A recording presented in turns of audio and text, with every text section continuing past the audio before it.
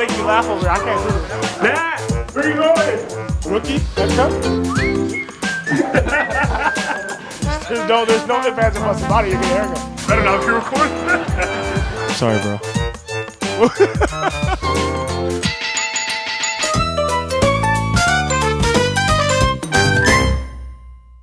Hey, it's Kwame Watson-Siriboe. We're here at the 2013 Meet the Team. How about we go see some fans?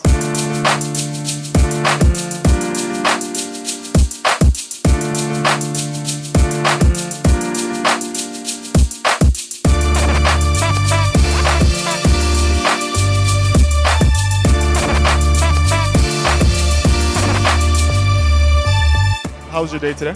It was solid. It was good. What signatures have you gotten so far? Ooh. I've got Grossman, Beltran, Finley. Really? So, who's your favorite player on the team? Ooh. Nick Raimondo. Rondo? Yeah, I like him. Not bad. What about you? That's who my favorite is. Nick Raimondo. Do you have his jersey on right now? No, but I'm gonna need a signature. That's good. It's a great start. So, are you gonna stay here till you get everybody's signature, or what are you gonna do? Every single one of them. How long have you been out here for? 1 hour. 1 hour. How come you didn't camp out and get here around 2 o'clock, stay till about 6? We're gonna stay here all night as long as it takes us. As long as it takes you. As long as it takes to get all the signatures. Okay, that's pretty good.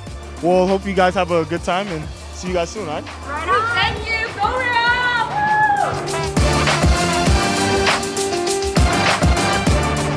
We're here with Aaron Maund signing some autographs.